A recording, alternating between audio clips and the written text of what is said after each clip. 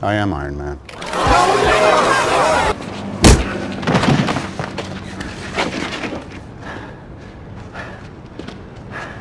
You just don't know when to give up, do you? I can do this all day.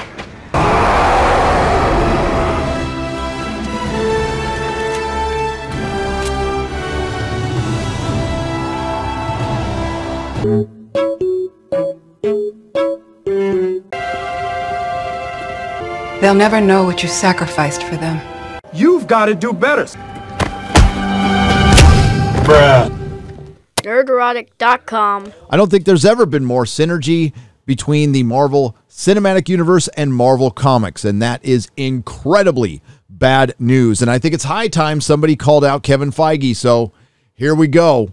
Now, it's been a while since I've mentioned this, but you might not know that I used to own a comic shop in San Francisco for over a decade, one best of the Bay, called the Comic Outpost. And I remember it like it was yesterday, the day Disney bought Marvel, the day Marvel died.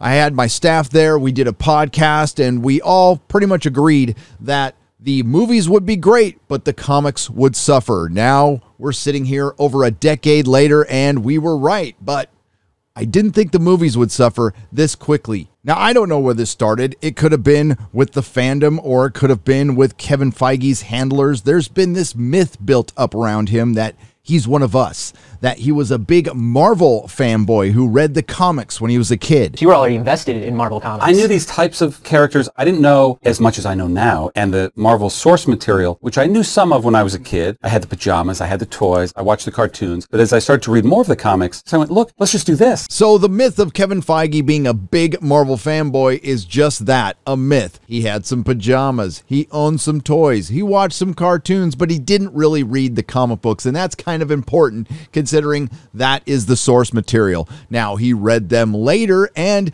source material did matter in the beginning of the Marvel Cinematic Universe, but it doesn't matter now. Kevin Feige says comic book popularity, not a factor in movie and TV adaptations, and that is absolutely clear now. Marvel was once known as the House of Ideas, but now it's the House of Ideology, and it's a house run by Kevin Feige, who has gone full Kathleen Kennedy. And quite frankly, with all the criticism that I've thrown Kathleen Kennedy's way, much deserved, Kevin Feige has been much worse. The stuff that has flown out of that guy's pie hole just in the last couple of months is worse than anything Kathleen Kennedy has said recently, which has been absolutely nothing. He recently said Doctor Strange was just another white guy, and he also said he wanted to subvert our expectations with Black Widow. Well, you mean subverting our expectations like you did with Ghost? Or subverting our expectations like you did with female Loki? Or subverting our expectations like you did with Freckle Jesus? And this is a bonus round, and I know it's not Marvel. Or Disney subverting our expectations with Infest Nest? You want to subvert my expectations with Black Widow? Why don't you make the Taskmaster Anthony Masters like he is in the comic books, and not the girl that I know and everyone knows we're going to get? You want to subvert my expectations? Have Loki actually be the star of his own show.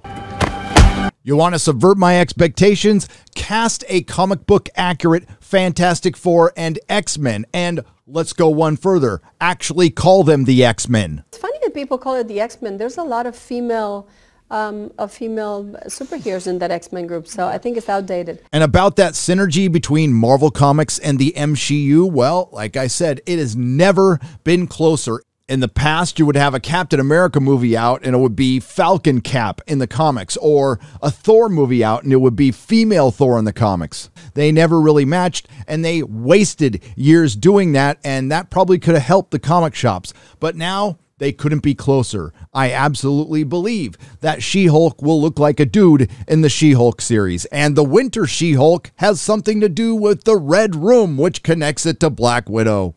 These are all things Kevin Feige has signed off on because he is the CEO of Marvel Comics. He also signed off on this. This story broke over the 4th of July weekend. Marvel reveals Steve Rogers no longer believes in the American dream in first issue of the United States of Captain America. I'm loyal to nothing except the dream. I actually said that once. Here's the thing about a dream, though. a dream isn't real.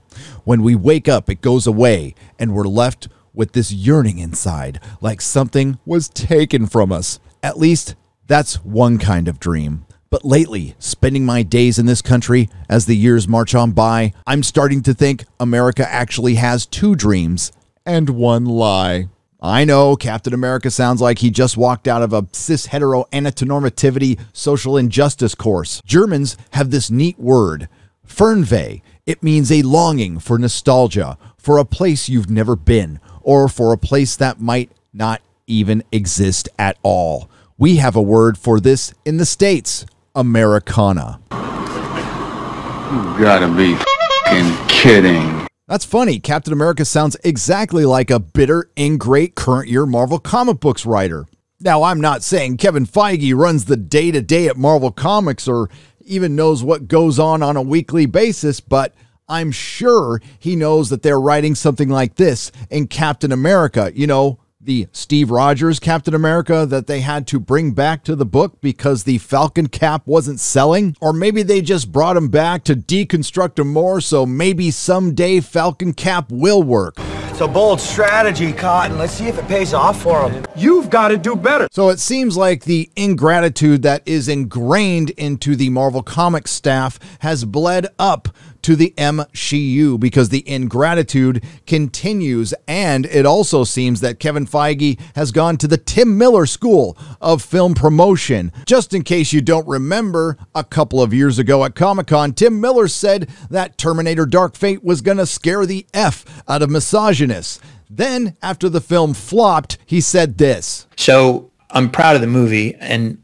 it's just bad luck or bad timing or hubris on my part by thinking that I've got my finger on the pulse of fans, nerds everywhere, and maybe I don't. We see article after article. This is going to be Me Too Black Widow. This is going to be a Black Widow film about the persecution of women. Wow, that sounds fun. Can't wait to take baby boy to that. Wasn't that long ago. Kevin Feige could do no wrong, but it looks like his best days might be behind him. And hey, if the MCU ends today, you cannot take away what the man has accomplished. It's the greatest franchise ever created. And as of yet, he has not had a failure, but based on what I've seen so far, and we haven't seen any real numbers from any of the D+ shows, it's not looking too good this year. And it was only a couple of years ago when Scarlett Johansson was calling out PC culture in Hollywood. I did a video on that, but since then, it seems both Scarlett and Kevin Feige have gone to Bohemian Grove, done their mock sacrifice to Moloch, and joined the cult. Black Widow star Scarlett Johansson claims women are undermined, underserviced, underappreciated, and underpaid and ungrateful. So says the multi-millionaire adult pretender. So we are well on our way into the MCU and a couple of hours away from the beginning of Marvel Phase 4. Disney Marvel thinks they've built up enough capital to start messing with their product and pushing the boundaries by using them as vehicles and platforms for social awareness and representation, when you can do both with good storytelling, as long as that comes first. With all the boxes they concern themselves with checking, they keep missing the main one: fun. But to hell with all that, the Black Widow and Loki both passed the Bechdel test. What's the Bechdel test? The Bechdel test, also known as the Bechdel-Wallace test, is a measure of the representation of women in fiction. It asks whether a work features at least two women who talk to each other about something other than a man. The requirement that the two women must be named is sometimes added. According to the user-edited databases and the media industry press, about half of all films meet this criteria. Media industry studies indicate the films that pass the test perform better financially than those that do not. Strangely enough, there isn't a link to any information to back that statement up, but I am sure they base it on films like Captain Marvel, and they think it's actually a successful film because of the Bechdel test and not because it was sandwiched in between two of the most anticipated sequels of all time. So Kevin Feige has sold us out. He got what he wanted out of the real comic book fans. We are no longer necessary. Now this is normie nip, and they think the best way to the normies is through representation and social awareness. There's two kinds of movies, virtue signalers and superhero movies. Well, as usual, you're wrong, Bill. Now there's virtue signaling superhero films. Now, obviously, Marvel, Disney, Hollywood doesn't give a crap about your cause or your community, and thankfully more and more of you are waking up to this every single day, waking up to the fact that you are simply being used as a shield from criticism and a giant distraction because they do business with a regime that commits human rights atrocities. And I'm sure Kevin Feige might know about a few of those. Now, fortunately for us, and unfortunately for Hollywood, they are so disconnected from the general public, they haven't realized yet that the normies don't want this. They are tired of this. We all just want to have fun at the movies, but they'll find out eventually. Hollywood has had a break from the blockbuster. They have lost billions of dollars, but they have also had a break from the flop. And once they have a few, that's when things will change. And the MCU hasn't had one yet, and they are due. And potentially they could have a couple this year. In my last Marvel video, I said it's going to get much, much worse before it gets better because you can't turn these things on a dime. That's why we're getting America Chavez, female Thor, Ironheart, and Miss Marvel before we see Moondragon, Crystal, the Son of Satan, Ghost Rider, Adam Warlock, the Fantastic Four, or the X-Men. But there's no guarantee things are going to get better, but we are guaranteed for at least a year of the MCU, possibly more. Black Widow is on track to make $140 million worldwide, which was probably the original projection for the States. Obviously, we are living in a coof world right now, and Disney Marvel will be able to spin that in a positive direction, but I'm guessing next week is where it's really going to hurt them. And this very well could be Marvel's worst year, but somehow Kevin Feige will be able to avoid any criticism, although he deserves just as much as Kathleen Kennedy. It's kind of sad that we have to tear it down. Maybe Kevin Feige was at one time a nerd of the people, but now he's just another Hollywood producer. On the outside chance someone from Marvel or DC is actually listening to this video, a quick story as we close things out. My youngest son, Nerdrotic Jr., was raised in a comic shop from the time he was months old to the time I sold it. He was in that shop virtually every single day. Obviously, he is a giant comic book fan and a huge Marvel fan. We're about to see Black Widow, and he doesn't want to go. He's actually pretty bent out of shape, but he's going to have to take one for the team because I'm not going alone. Think about that just for a second. Your target audience, a 15-year-old boy, does not want to see a Marvel film. Let that sink in. If you like what you heard, please like, share, and subscribe. If you didn't like what you heard, I thank you for listening this long. I'll see you in the next video. Nerdrotic.com. Please subscribe.